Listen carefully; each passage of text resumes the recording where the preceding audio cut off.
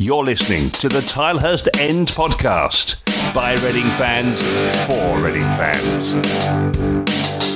Hello and welcome to the Tilehurst End podcast with your host Mark Mayo. And as you may have noticed, with football shut down, the podcast has suffered a little bit recently, so we thought we'd work hard behind the scenes and line up a few interviews for you to keep the football fires burning during this break in play. So without further ado, we'll start off with Graeme Murty, the 106 team captain, of course, member of the Brentford promotion winning team as well, and that team that finished 8th in the Premier League. A Reading legend by all standards. So let's jump in then to the Tilehurst End podcast meets Graeme Murty.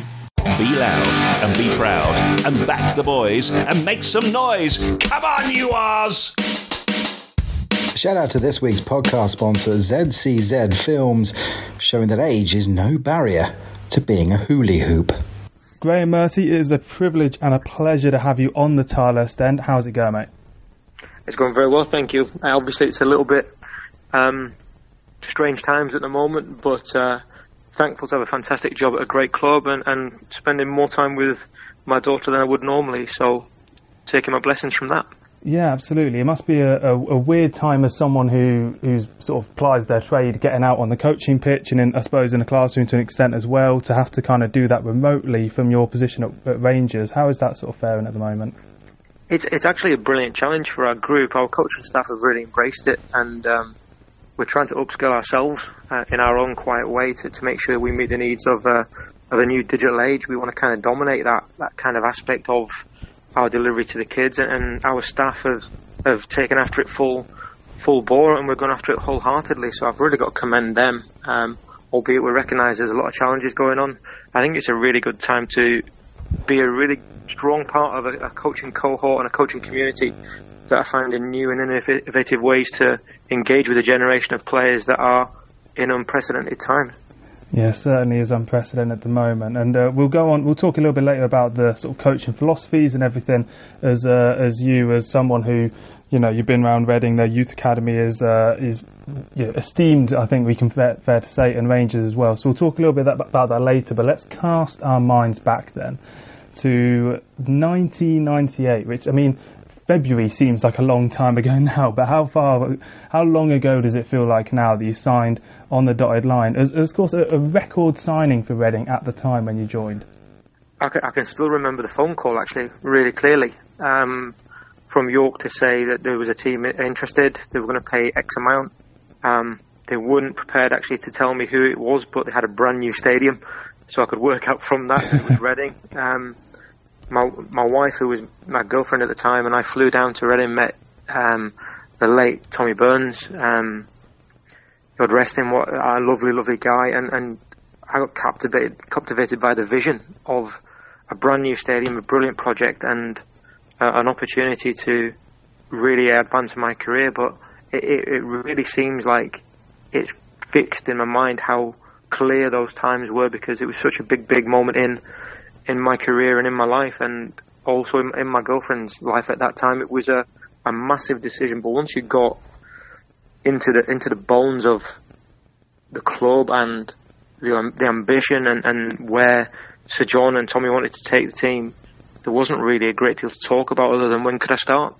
Yeah, as someone, I suppose you'd spent all your life really in the North East and North Yorkshire, and to come down to Reading at that moment, I suppose it's almost underappreciated in a way how much of a sort of cultural shift in a way that is. And as young men want to do, I phoned my old man up straight away. So listen, this is an opportunity. What do you reckon?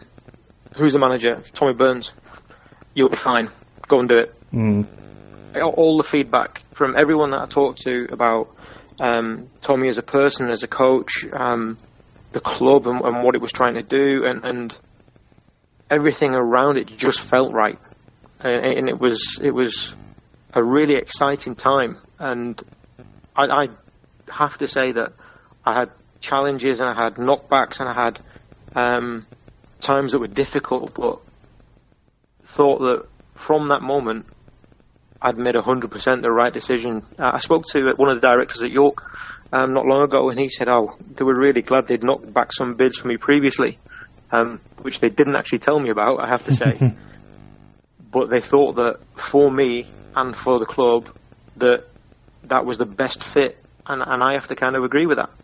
Yeah, and one man who you must have come across very early on was Sir John Medeski, and this is, I suppose, before the world got to know Sir John Medeski, and obviously before he was Sir John Medeski in a lot of ways. How did your first impression of him come about as a man who, he's probably the first to admit, isn't a footballing guy from birth, as it were, didn't make his money in football, but was an instrumental person at that time in finding Reading a way to sort of progress through the leagues? I don't think Sir John has had enough credit for the way he went about it, and acknowledging that football necessarily wasn't his area of expertise, but he recruited people who could give him the expertise and who could take the project further on. And I think that, all right, there were challenging times trying to bounce back as a so-called big club, trying to get back into Championship and then progress onto the Premier League. But Sir John hired some really, really, really strong people to help push that on, and I think there was a lot of brilliant people at the club over an extended period. He talked about Reading's Academy just off when we had a chat there. Hiring of Eamon Dolan and the work that he did to underpin everything that the academy does, that's something I think that has been overlooked. But the people that Sir John got in to inform his business decisions on a football front were really, really, really strong, and actually were well in keeping with the ethos and the spending potential of the club at that time. Yeah, and that sort of spending potential, you said it feels weird to sort of think about Reading as a big club that was scratching sort of at the surface of a big sort of time in the Premier League and everything like that. But as you joined, I suppose you were kind of central to that, as I say, the record signing, and your career actually started off a little bit difficultly with injuries and those sort of things. So by the time we got into the sort of, that second division period when we were in the playoff final with Walsall and obviously the Brentford promotion as well, did you feel like there was almost a sense of relief that we'd finally got out of the second division and it was kind of onwards and upwards from there? I think that you've been very, very kind initially to say that I had a challenging start. I think that I had a nightmare. I had a real struggle with first a recurrent hamstring injury from my lower back, and then once I got back in, I got taken out of the game at Luton where I really badly damaged my ankle, which cost me 9 months. I have to say the support that I had from the staff and everyone around the place was phenomenal in terms of getting that right. And there was a culture almost of, this is just going to be hard. It's not going to be our time. It took a long time to actually get past that, to really start pushing on and cut our cloth to be a really, really solid, easily identifiable, recognisable Reading team. And there was a method of our play. We were really, really fit, really quick, aggressive, very, very well organised, and that became a template that we took forward and moved on and on and on from going from a team that wanted to play fantastic, expansive football, but were possibly easier to play against on challenging pitches, should we say. We became fairly hard-nosed and difficult to play against. I would say that towards the middle part of it, towards the time we were promoted into the Premier League, I would say there were very, very few teams who actually wanted to play against us. Yeah, that's funny actually. When I've spoken to other sort of former players, it's that sense of being a pesty team that the Reading and a lot of fans, I think, of opposition clubs and everything. Reading has a reputation of being a bit of a nice club in a way, so it's refreshing, I certainly think, to hear of the team being capable of having a bit of bite and being able to do the dirty side of the work, because the club has managed to, over the years, develop, I suppose maybe it's the part of the country we're in or something, but it has developed a reputation of being like a friendly, family, nice club, and that doesn't necessarily lead to thinking about the team as a dog-eat-dog team in a sense. I think it's a really, really good point, because there's a generation of fans that have grown up with the Medeski.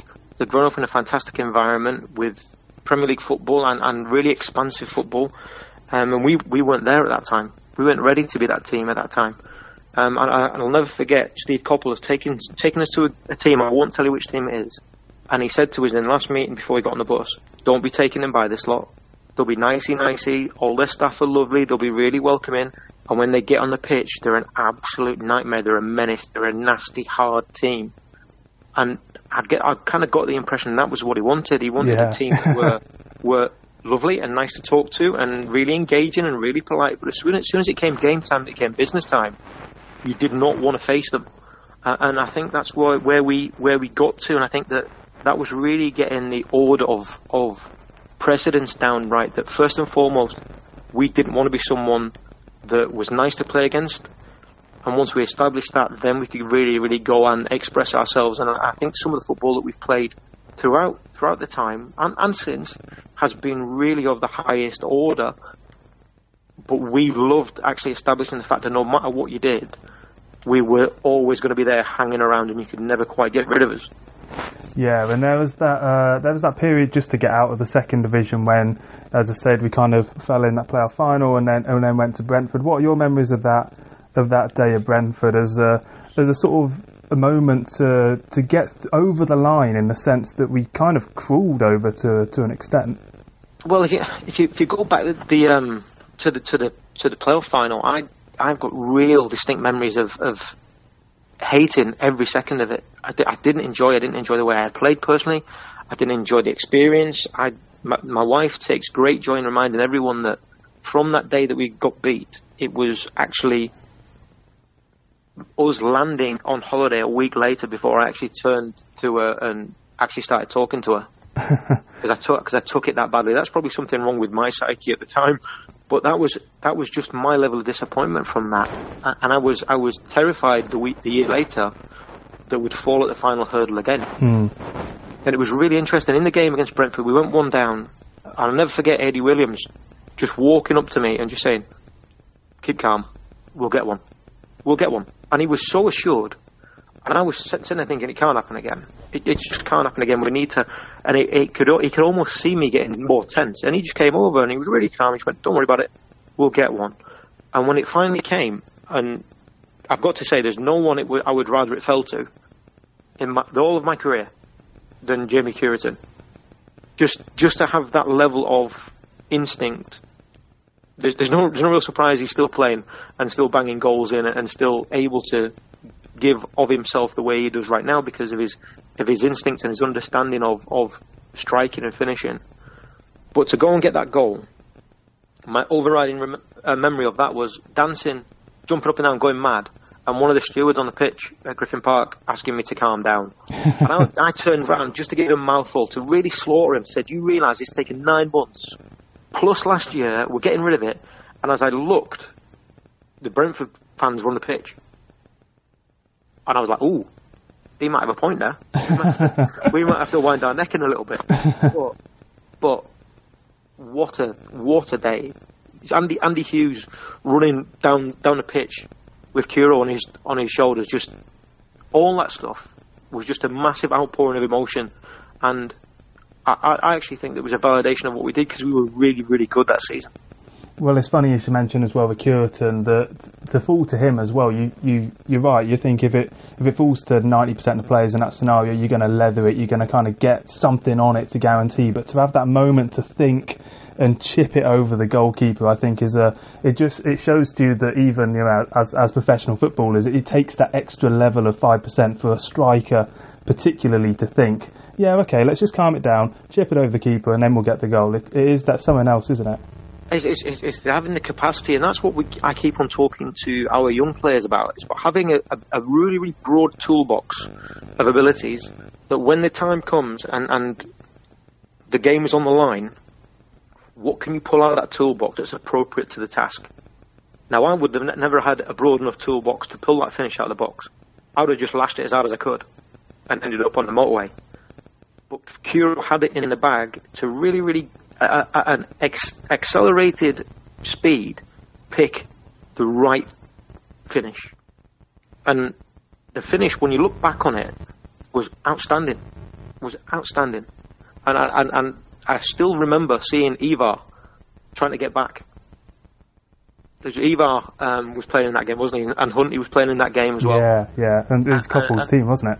Yeah, and just looking at that and having the capacity to go and do that at that stage was phenomenal.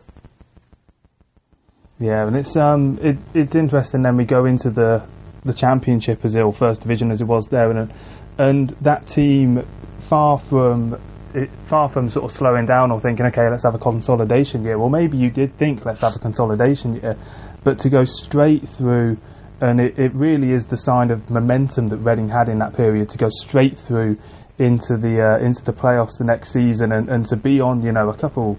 It almost feels like a few minutes away in a lot of respects from being in the Premier League or from being in the playoff final. How did that sort of momentum carry it through? Was it a case of the club or Alan Pardew saying, let's take a consolidation year, or was it everyone saying, actually, let's just go for it and let's just keep going as we can? Well, I know it gets lots of stick, but it was Pards saying, we're not here to make numbers up. We're going to go after everyone. No one's going to know what you're about. You're going to be a shock to everyone. And I remember he had T-shirts printed up that said the fastest team in the league. And I thought, that's a bold statement. So we're warming up in T-shirts that said the fastest team in the league. I'm not sure we can do that. But it was a sign of his confidence that no, we're not going to wait for anyone. We're going to get after him. And we went after people. I mean, if you think of, there was opportunities and times in there where we would play really nice football, but there was also times there where Pards would shout from the sideline, we'd go 4-5-1, we'd have Hughesy behind Nicky Forster, would be really, really solid defensive, and then those two would just run the legs off people. And they would go like from the halfway line and get a goal. And that was enough, but the pace and the power that we had and the ability to get after people and once again not be a nice team was great. I still think we were good enough to go up that year. I was gutted to lose those games because I thought we were worthy of getting to the playoff final that year. Yeah, it's one of those you look at, isn't it? That Wolves away game, and it turned into one of those sort of away games that sort of goes down in history for all the wrong reasons, and a number of fans who were there will testify that as well. But I remember being in it was one of my first games actually in the 2003 season with the second leg, and it just felt like it was one of those sort of sobering moments for the club where it did kind of just feel like it was one step too far, and it kind of reined us in a little bit, do you feel like, to then think it's possible, but we need to work on a few things. Yeah, and I think that it would have happened too soon for us. I think that what we managed to do was become a really, really solid team in the period from then until we got promoted, where we were nearly there. We were a nearly team for a period, I think.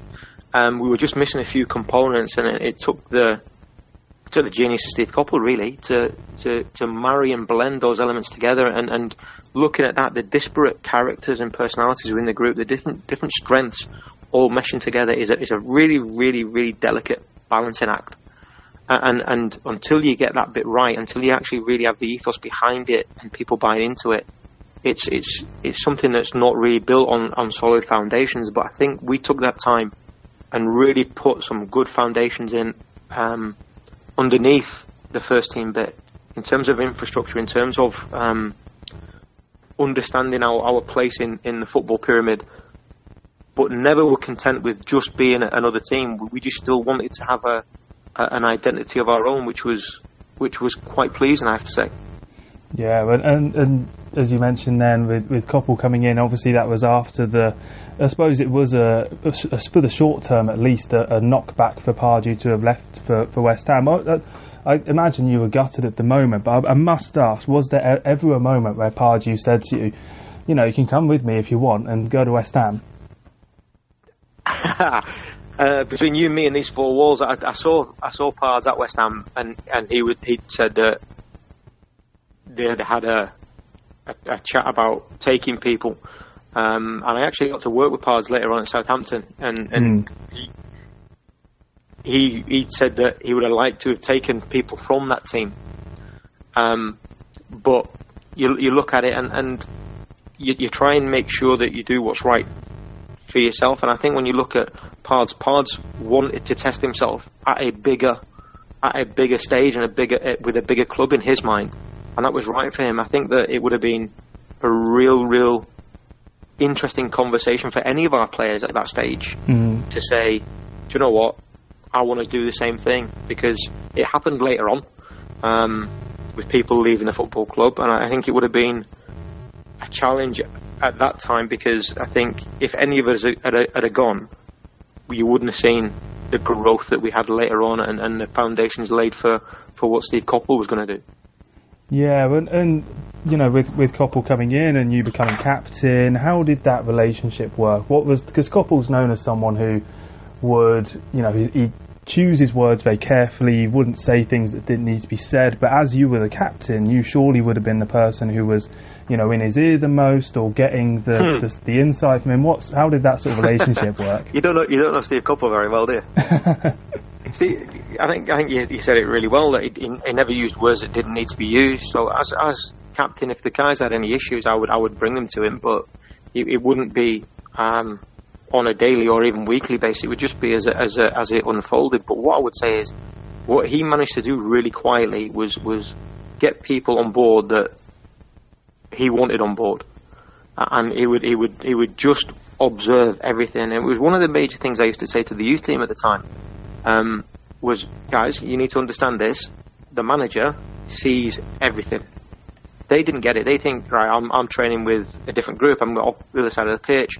I can lower my standards slightly. I can do whatever I want. Blah blah blah. But the gaffer would notice everything. That was one of his major strengths. He would see everything, and he loved nothing more than bringing up something that had happened the week earlier with people who didn't think you knew about it. But then he would also love having a laugh that doesn't kind of fit in with his image. He'd love to drop a joke in that no one else understood because he's that clever, and walk off cackling to himself.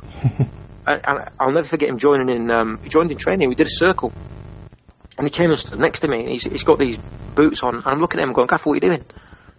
You've got a bad knee. You can't join this." And he just looked at me and deadpan just went, "I wanted your grandchildren to know at one stage you trained with me, Murts." I was like, "Oh, you cocky!" I tried everything I could to get him in the middle, and we couldn't get him in. We could not get him in the middle. We could not fight. We could not get him out. It was brilliant. And I'm looking at him and I'm going, right, okay. He's got something about him that holds you.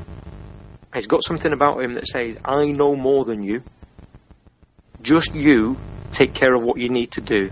Let me take care of everything else. You go and do your job. And as a footballer, actually, that's quite relieving. That I can just focus on what I need to focus on. And I'm really clear with what my job is. I've got someone with a really vast knowledge behind me, and he will only tell me to change something if I'm doing something wrong. He'll help me get better, but he's ready to step in if he sees I'm struggling. And that's what he was really, really good at.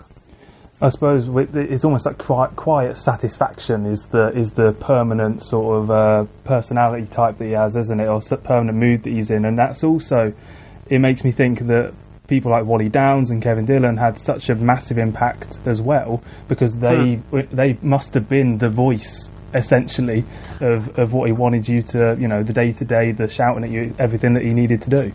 As much as putting a team together is a blend of disparate characters and personalities and capacity, putting your backroom staff together is something of a similar ilk. It's an art, putting your backroom staff together, and I refer to it all the time.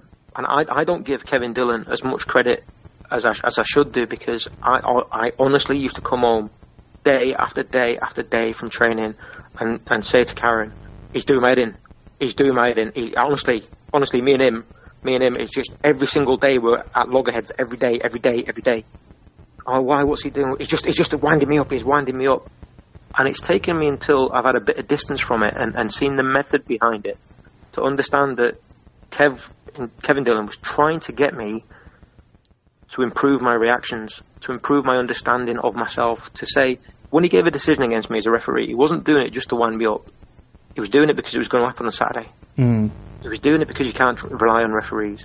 You have to move past these things that are going to go wrong in your career and in your match and in your daily habits, so you can go and fix what needs to be fixed. You don't need to get all caught up in the emotion of it now. And I try and give the players that I work with now the benefit of my experience and I tell them overtly. I'm not as subtle as Dill, and I can't believe I'm saying that. I'm not as subtle as Kevin in doing it. I involve them at every step, and just say to them, I'm doing this because you're gonna have a challenge in this occasion, because I want you to grow, and they get it. But I see so much of myself in them where they lose the plot in training for 5 minutes. At the top level, 5 seconds is too long. So 5 minutes of emotional unbalancing is too much for them. So we automatically put those roadblocks in to their development, just to try and help them really understand how they would refocus back into their task to help them in their career moving forward. And I honestly don't give me enough credit for giving me an understanding of that and of myself. Yeah, and that mentality aspect of it was such a huge part of that team, that as we move into talking about the 05-06 team, and in terms of that squad as it sort of was built over the couple of years before, and players even like Kevin Doyle coming in the summer before, which were the kind of players that you can remember looking at and thinking, I'm really impressed. This is a noticeable marking improvement in sort of the quality of player that we have here. That's a really interesting question, that, actually, because it's really interesting when you bring Kevin Doyle and Shane Long in. They're trying so hard to impress, kind of a hard-nosed group, and you're looking at them and you're thinking, are you going to get to the right level? Are you going to get to the right standard? Are you going to get? And credit to Brian and the people who brought Kev and Shane over, saying, right, do you know what? That's their ceiling. Where are they currently on their journey to their ceiling? How much growing have they got to go? And I think that rather than it be a player that you brought in that you said, right, he's going to take us to beyond where we were, I think you had the blend of the group pushing each other every day to be better, and an environment where we could mess up and not be dug out in a way that demeaned people, but in a way that held people to standards. And I think that you look at the group collectively, the one that goes under the radar the most for me, because Dave Kitson gets credit for being a wonderful talent. Doyley, obviously, with the career that he's had. Leroy with his goal scoring. Hunty went on. Steve Sidwell went on. Evas. You look throughout the team, the person I look at who was the biggest example of growth within a brilliantly nurturing environment is Nicky Shorey. You bring Nicky Shorey in and you look at him, and he was quite a slight figure with a wonderful left foot, but the way he grew to be a pivotal member of that group, with his quality and his understanding of the role and his development as a player to becoming an England international, from where he was to where he got to, the growth within that environment was phenomenal. I'm not sure there are too many more environments where that level of growth could have taken place. I think it was the perfect storm. It was a perfect place for him. It was the perfect place for us. And the complementary skill sets and personalities we had within the group enabled us all to get further than we would have done, I think, independently. And I think rather than look at the one person that made us all get there or added to it, I would look at each person having a responsibility to help uplift the others. And I think that's the overriding thing I took from the team.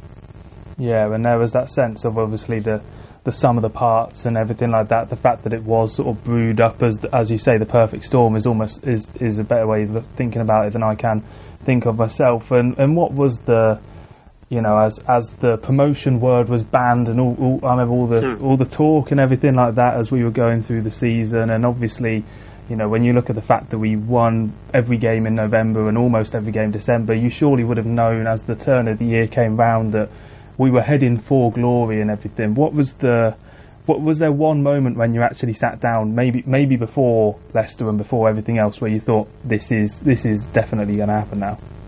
No, there was times when you look at it and you think this is going to happen, but you say it to yourself. Or obviously there's other people, there's other players who might say differently. Well, we're definitely talking about this and we're thinking about this within small groups. But the overriding principle was, right, let's motor through. Let's be absolutely relentless and absolutely batter this out of the park. And we did. And we battered it out of the park. And I think when you look back at that team, I think it's Palace away, and you go and you can see the goal. What I remember from that team was the psyche and the mentality that regardless of what happened to us on the path, we were going to go straight back in people's faces again and again and again and again. And whatever happened, we were going to react and flip everything into a positive. So whenever someone seemed to score against us, we went straight back up the other end with real intent and caused them a problem and either scored or created a chance. And that was the mindset that the team had. Was regardless of what happened, good, bad, indifferent, referees, decisions, tackles, whatever, we were just going to overcome it and plough on. And the team was relentless. When you look at the way it ground out game after game after game after game and win after win and result after result, the Luton game that we lost, we should have won. When we were annoyed, but we just said, yeah, let's get back on it and smash it again. To go from the Luton game to not losing another game is as much an indicator, I think, of the mentality of the team as the rest of the season, because it would have been really easy. Oh, we're going to win it. Oh, we're going to do this. Oh, we're going to get promoted. Let's just sign off. No. We're going to carry on. And then when the gaffer started changing the team to make sure that there was people rotated in and out of the team, that was a measure of the squad, not just the 11. That those people came in and had a positive impact on the game and on the team, and that was a real good indicator that the environment around the place was right. Yeah, it's interesting. I remember distinctly that Luton game, but also it's interesting you mentioned the Palace game, because I seem to remember there was a period where we were on TV about 3 weeks or something like that in a row, and I just kind of thought, they're waiting for us to lose. They're surely waiting for us at some point to capture the moment of the defeat. And that Palace game, James Harper scored, and it was literally 2 minutes after we conceded with only about 10 to go. And that, I think that one for me was the moment, and as you say there, that was really a sign that you can throw as much as you want at us, but 9 times out of 10 we were still able to get something, and that is, as you say, a testament to the sort of culture as much as the quality. Do you know what? And Steve Coppell again, he said so much stuff that you don't realise sticks with you.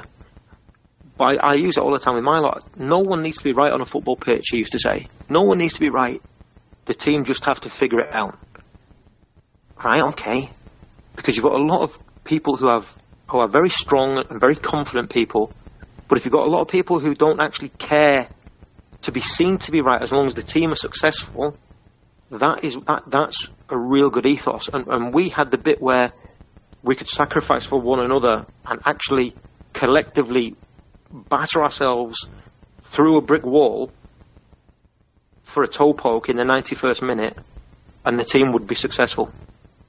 And obviously the goal scorer would feel really, really good, but it was a team thing. And I think that's where lots of people wrote about Reading being a team of no stars, which really used to annoy me.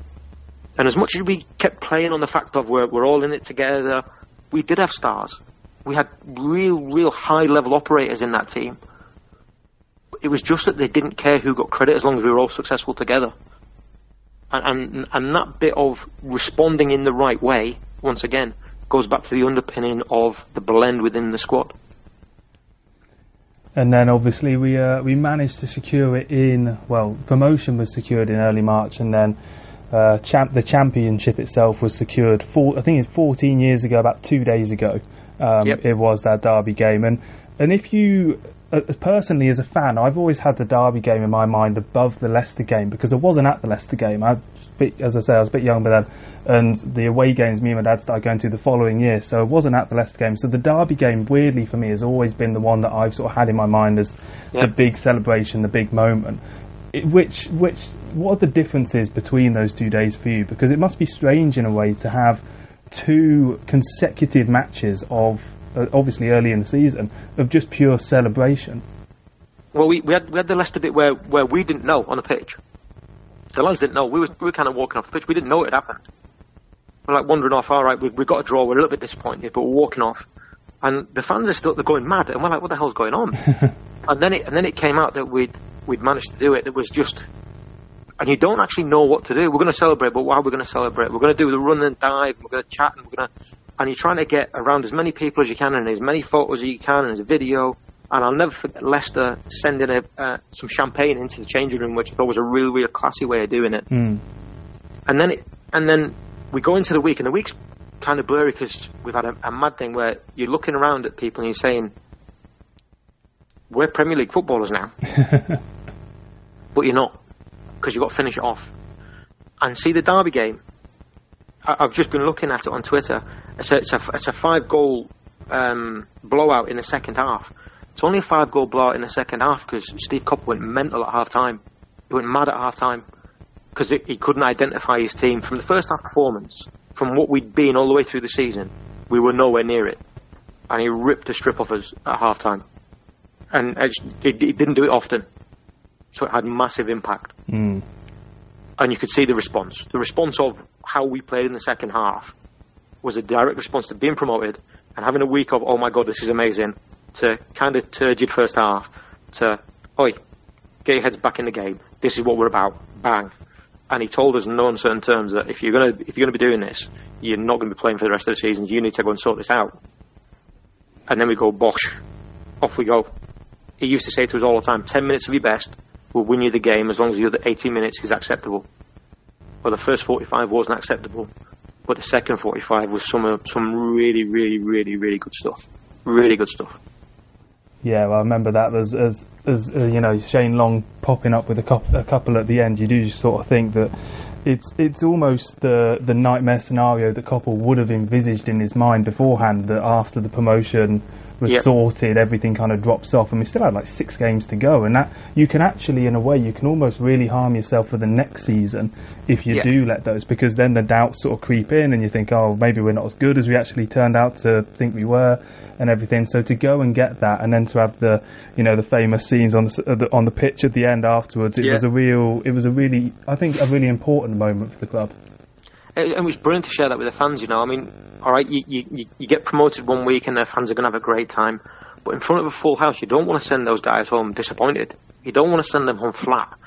You want to energise, and I think with the energy that you're able to generate, and credit to Steve Coppell for that, you're able to generate, the fans feed off that, and we feed off that, and the fans feed off, and it becomes cyclical, you know what I mean? You keep on working with one another to try and help push.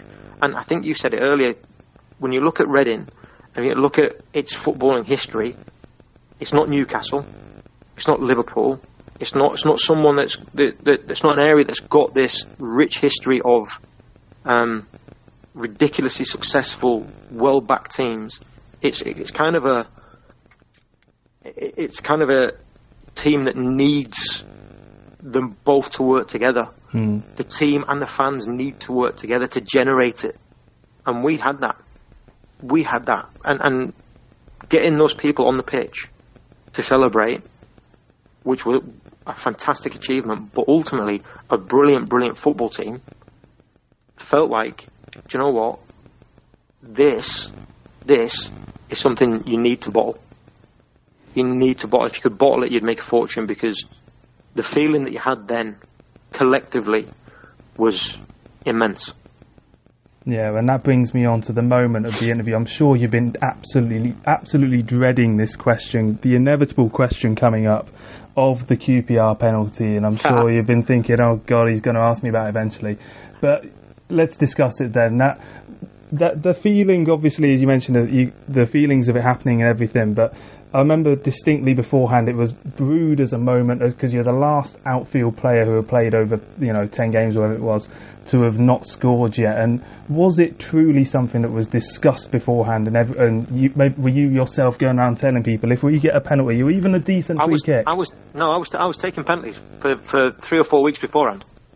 Every day in training I was taking penalties. And Kevin Dillon was like, I've never missed a penalty, Murty. You aim at that post and you bend it. And I just thought, there's no way in a football match I'm going to be able to remember that. I'm just going to smash it as hard as I can. But I identified the area I wanted to hit. And am I right in thinking the week before I didn't play?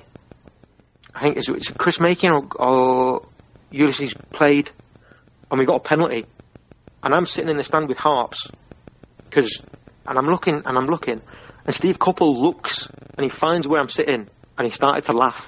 I remember it distinctly, that I'm sitting there raging because I should be on taking a penalty, and it's not going to be the last game, it's one before, and he's laughing, and I'm thinking, oh wow, see, if I don't get a goal, I'm the only one, I'm going to be livid. So when it came around, there was no doubt. that was taking it. And I remember the QPR lot trying to make it last for as long as possible to try and make me nervous. And they were messing about and they were arguing and all this kind of stuff was going on. So I just took myself off for a little wander with the ball and then brought myself back in. But what I will say is I've been threatening Kingsley for 3 or 4 weeks because he was giving me loads of stick. You're not going to score, you're this, you're that. I said, see, as soon as I score, mate, you're getting it. You are getting it. And I actually used the clip of it to introduce myself to the Rangers players up here. So when I actually came up here and moved as a coach, I went, hi, I'm Graeme, this is me, and I might as well get this out of the way now. There you go. This was me. A little bit of an icebreaker, scored a penalty and battered the mascot. And now we're just talking about the reason. So they're not talking about this new coach that's coming in. They're laughing about it and they're talking about it. And then that was a brilliant icebreaker for me to say to them, this is one of the best moments of my career. Bang. There you go. And it's brilliant. Honestly, I'm not dreading the question because how can you dread something that had been built up so much? You then manage to execute it and you walk onto the pitch as the captain of a club that have just got 106 points and won a championship. It's honestly one of the defining moments of what I managed to do. And it was the goal that got the record as well, wasn't it? So that was just to have that record. Do you still look at other teams how they're doing now? Obviously, we're talking in a weird situation with Liverpool, but I suppose they think they might be able to get it still. But in terms of, as the seasons have gone by over the years, because we as fans do, obviously we still have the chant. We still do look as it comes round to this time of the year and see what the other teams are doing, whether they can get it. Do you still do that as well? Do you still keep an eye on whether other teams can get the 106? Of course I do, because remember not long ago Newcastle went for it a bit. Yeah. I got close. And my brother-in-law's a Geordie, so he's a season ticket holder and he's giving me all sorts of stick.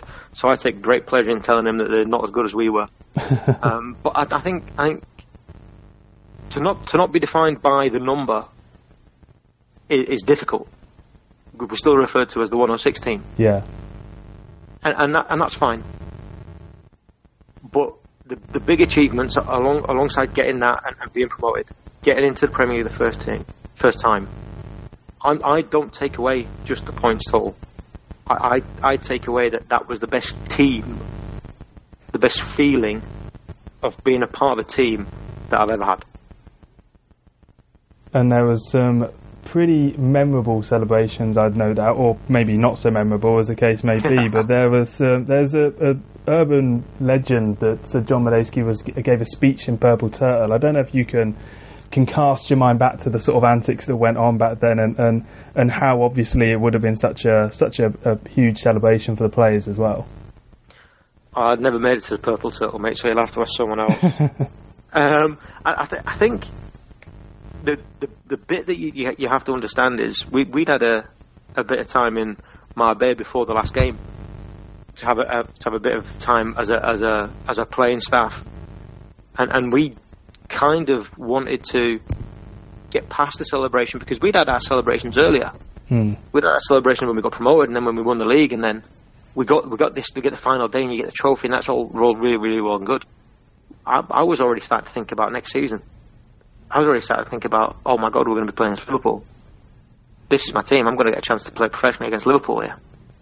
This is insane. Right, let's have a really, really good time, but let's not go too far because it's not going to be too long before you're going to have to start dealing with those guys. But when you actually finish that season and put it to bed, I think it's really important that you enjoy it together and you make sure that you show your appreciation for the people who've helped you along the way, not just the guys in the changing room with you, but everyone. And I think that's something that will always really resonate, was the atmosphere and the collective work by everyone that doesn't get to get on the pitch. We're the ultimate expression of the club because they get to see us on a Saturday. No one gets to see the work that's done behind to support the players. No one gets to see the work that's done to make sure that player's family have all got tickets, or this player had an issue in the week, or anything that's gone on behind it. But we were the ultimate expression of a really, really, really high-functioning football club. We were just the little bit that everyone got to see. And I think it was really important that over that summer, you touch base with those people and say thank you. And that, I suppose, that was part of the transition then from being a Championship club to a Premier League club. As you make it sound very clearly, like the club was almost ready in that side of things to be a Premier League club. It got its bases covered in terms of generally around the club, but also the players. The preparation for that Premier League season, was there a couple of people a bit more nervous than usual, a bit too overconfident perhaps? I don't think there was anyone overconfident. I think we were all just relishing the challenge. I think you're getting a chance to measure yourself against the best. And I think, do you know what? I think the game against Middlesbrough was a fantastic barometer for us. And I think it was a really good indicator of us, because we spent the first period of the game watching how good Middlesbrough were and saying, wow, these guys are good. And then it took Nicky Shorey again to actually say to us, fellas, don't worry about them, let's just be us. And he really galvanised us in that game to come back and win it. But that really gave us a massive jolt of confidence to say, we don't have to be Arsenal, we don't have to be Chelsea, we don't have to be Liverpool. Just being the best us we can be, as we've done over the last little period, is going to be enough. Because we have, automatically, when you're a new team going up, you have that challenge to try and be worthy of being a Premiership team. So sometimes style changes, sometimes personnel changes. We would have been having a real distinct possibility of losing our personality and identity if we tried to be all things to all men. We just had to be the really, really best expression of what a Reading team looked like, and I think in that season we managed to do that. Is there one game for you that does kind of stand out as your favourite, be it a victory, or even for me, I'd be torn between selecting potentially the home draw against Man United as my favourite game from that season, because I've always said to people when they say, what's the best goal you've seen live? That Cristiano Ronaldo goal where... Yeah, thanks. In all fairness to you, I don't think there's anyone on the planet who can stop someone, because I just remember it being... he's in a position, blink, he scored. And that, for a defender, that sort of moment, even as a Reading fan, I kind of think, to be able to play those sort of players and have those at your stadium is a special thing. I looked at that, right? So you're playing Man United, and the defenders would go away with Wally, and we'd look at every final third entry they've had and look at what they do, and I looked at Ronaldo, and the first time he got the ball, in the 3 games before we played them, on his first reception, the fullback would go and press him, he'd do a trick one way and go the other way, every single time. 3 times in a row, fine.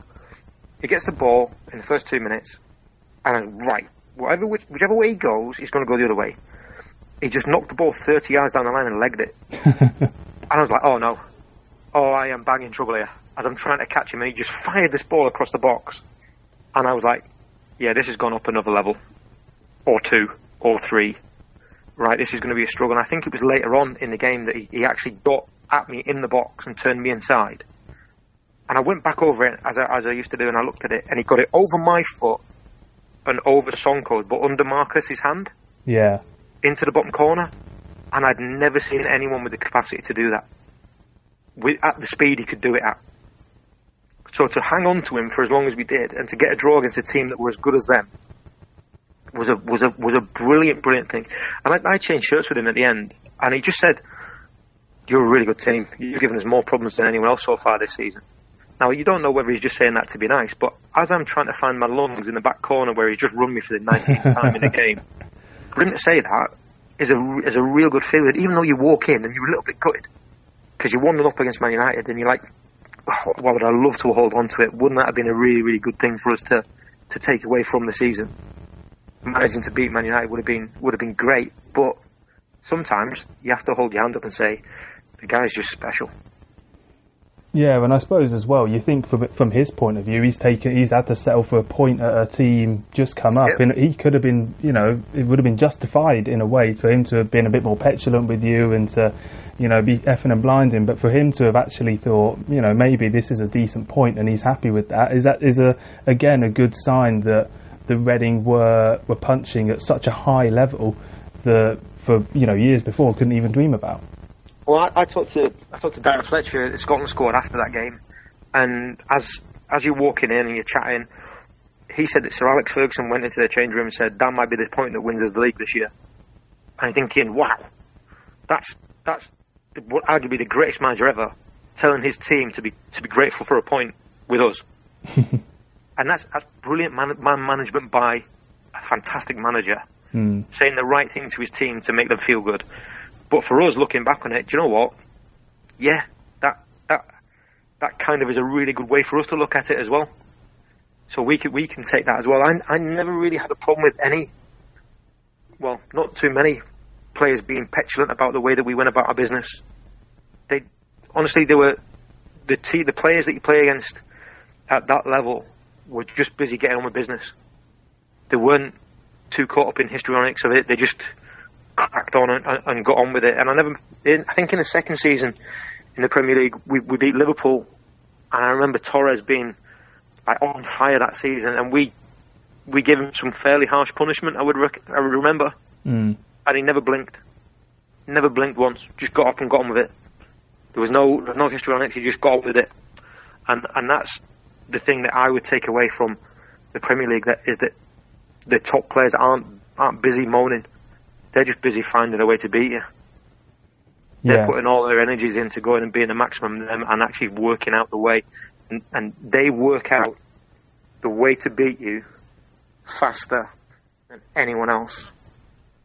And that's the challenge we have to get to our young players, is that it's about making sure that you're adaptable. You have the physical capacity, the tactical capacity, the technical capacity, but also the ability to go and solve the problem that your opponent's going to give you. There'll be a time when your opponent's faster than you. All right, what do you do? There'll be a time when he's technically better than you. All right, what do you do? There'll be a time tactically they cause you a different problem. You'll be in a different space. How do you problem solve? Because at the highest level, at top tempo, you can't stop the game and look at the manager and ask him what to do. You have to be a proactive problem solver on your own. And when you look at Ronaldo or Robin or even our gaffer now, Steven Gerrard, he would be able to take in more information, extrapolate a response to it, and perform a high order action far faster than anyone else in the world. And when you think about it like that, to operate at that level is blooming hard. It's blooming hard. So I think the team that we had there to go and do that and finish as high as we did is a really good endorsement of a method and an ethos that worked. Yeah, and I do wonder if when you're in the Rangers dressing room occasionally with Stevie, whether you do occasionally bring up that 3-1 win over Liverpool. I'd safely say I've never mentioned it. You might find yourself quickly moving out the exit door in that case. Because there was I remember distinctly from that game, him and Torres got taken off as we were taking the lead and just after our goals, and it kind of felt like Rafa Benitez, the manager at the time, had just almost given up. And it was like, fine, well, if you're happy for Reading to take the 3 points off you, that's great. And that win, even though that season was ultimately a really disappointing one, that win to have as part of that was a really brilliant moment, I think. I agree, and I think that whenever you look at the big teams, you look at points gained. So I think the only team that we didn't manage to do that to, if I remember it, was Arsenal. So we took points off Chelsea, we took points off Man United and Liverpool. But if you look at Arsenal, I'm not sure we could ever get to grips with them. Do you know what I mean? Because they were so expansive. I watched the game against Arsenal, and Steve Cobb was saying we need to keep them quiet for the first 60 minutes. If you keep them quiet for 60 minutes, they can get a little bit ragged and they can go a little bit gung-ho trying to get a goal. And I think Thierry Henry scored after something like 45 seconds. And you're looking at it and you're going, oh my God, this could be a long day. Because the one team you didn't want to be chasing against was them, because their movement and their rotation and retention of the ball was such that you knew if you gave them the ball back, you'd be chasing for the next 4, 5, 6 minutes. And no matter what you did, they'd still be able to keep it. So I think they're the only team that we didn't manage to go toe to toe with for at least a period of the game, if you know what I mean. Yeah, and to be fair, that one was a long day. I think we lost 4-0 that day, and it was. I remember going into that game because there was some sort of stat about a team hadn't scored in front of the North Stand for God knows months or whatever it was. It must have been since before or during the promotion season, and everyone was talking about it. One Super Sunday, Arsenal turn up, Henry, as you say, 45 seconds, and that goes, and you know that's how it goes sometimes. And that is, they're the only team that did get sort of the 100% record over us. Arsenal as a club, by the way, have got a 100% record over Reading as a club. I think they've played us 13 times over the years and beaten us every single one. So there was a mad cup game recently, wasn't there? Yeah. Was it 7-5 or? Yeah, that was the one under McDermott, wasn't it? Which again, that was a defeat wrestled from the jaws of victory from our point of view as well. Well, when you look at those teams, and you look at, I mean, we worked out that Thierry Henry, I think, in that game sprinted for a grand total of 10 steps, and he was still ridiculously rapid, and you can't get close to people like that. I think that's what people don't get, and this is something that frustrates me with athletes in general, and people who seem to know best, who generally tend to live on Twitter. That you see these athletes that are getting beaten in a 1v1 situation, or these athletes that are not quite making a tackle. They're still ridiculous athletes. They're still amazing at what they do. It just so happens that there are people every now and again you come up against that are even more amazing. There's a guy on in the NFL that categorised it really well, and we talked to our young players about it. Everyone that walks into the building, everyone that walks into that level is a good player. And there are good players who are capable of great moments. And then there are great players, and the great players make good players have more great moments. And then there are stars, and the stars just are better. But no one in that level of football is anything other than a good player. So the level, I think, has gone up, particularly physically. I couldn't believe when we got promoted the size, the stature, and the outright power of some of these athletes now. And I think you see it more and more, that pace and tempo, allied to outstanding technique, is king. It's absolute king. So you have to have a basic physical capacity. I think we auctioned off a couple of training slots for the royal families that we did with the wives. And I remember the two guys that bought it both had to come out after the warm-up because they nearly passed out in the warm-up. We hadn't even started the drills yet, and then the warm-up was that extreme that we were worried they were going to have problems. So we had to tone it down a little bit.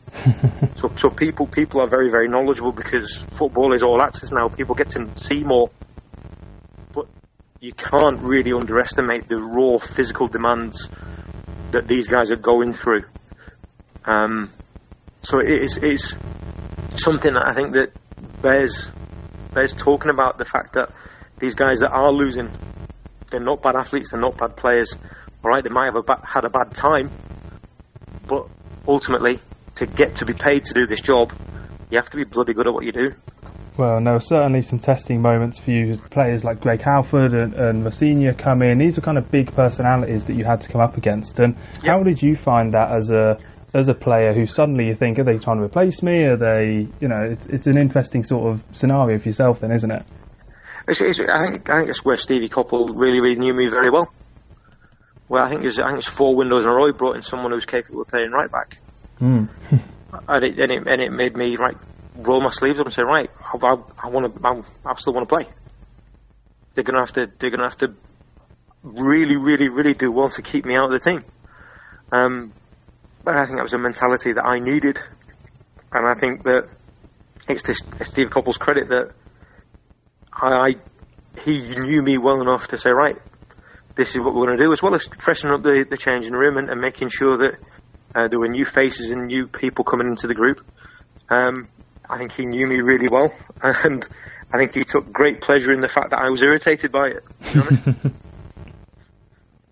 Yeah, and then there was that as we get towards the end of your time at Reading. There was sadly one of the last games you played was that derby game and the defeat. And really, the two sort of things that I wanted to bring up about this was the first is you were the one who fronted up almost as the fans sort of the chanting at the end, having gone down, everything. You were the one who were stood in front of the fans and clapping and everything like that, and just being there, basically, just even if it was just standing around, just being as part of the sort of solidarity at the moment of going down. But allied to that, what are your sort of memories of what you told the players as captain afterwards and said to everyone, and how that sort of was reliant on you in effect? Well, I think as much as you want people to be with you during good times, you definitely need them during difficult times, and there's no point taking adulation and kudos and respect and a load of credit, which we did do, for getting promoted and having a fantastic first season in the Premier League. If you're then gonna not be accountable for a failure, which is what it was, how it felt. We felt like we'd let each other down and we'd let the club down. But you have to then go and front it up. You have to own what you did.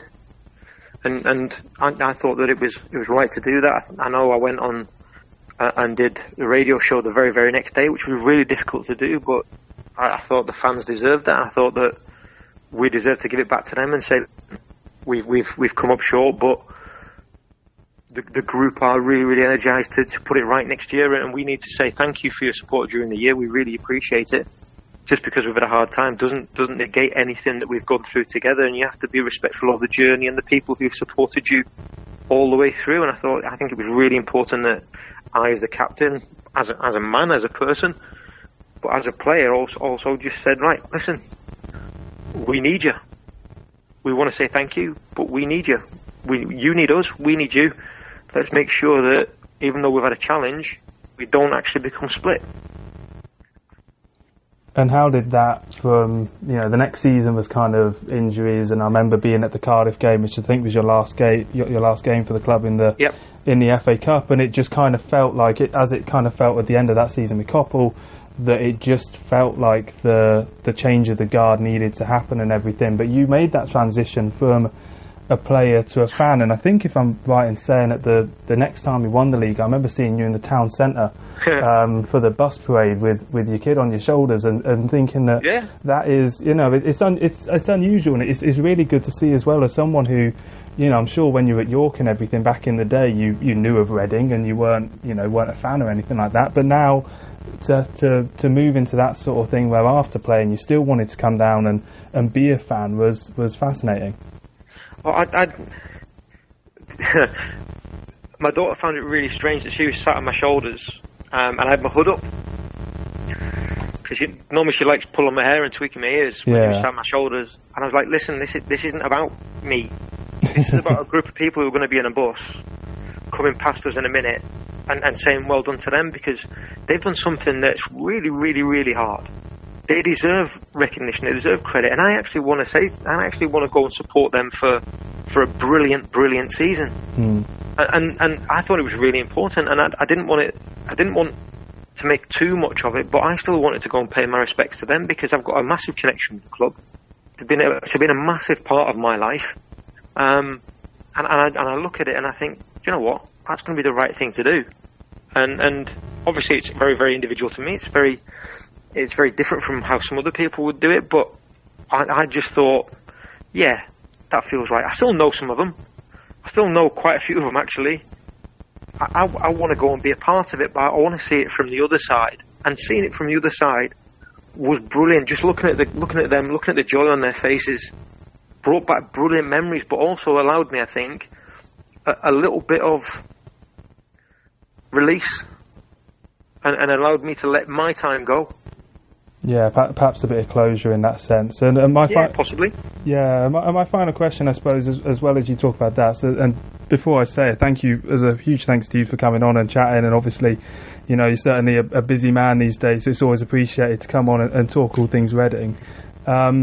how has the club changed from your perspective to now, compared to how when you first signed and when you left and everything? What do you see the club as being like now in comparison to when you were there? Good question. I haven't been back in a while. I think there's been lots of changes behind the scenes. Obviously, there's been a lot of change of ownership. I think the challenges of financing a push to the Premier League are far, far greater than they've ever been.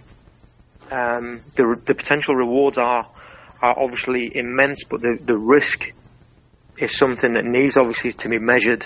And I think that you look at the plans for the training ground, you look at the plans for the expansion of the women's team, who are I've got to say I follow as well.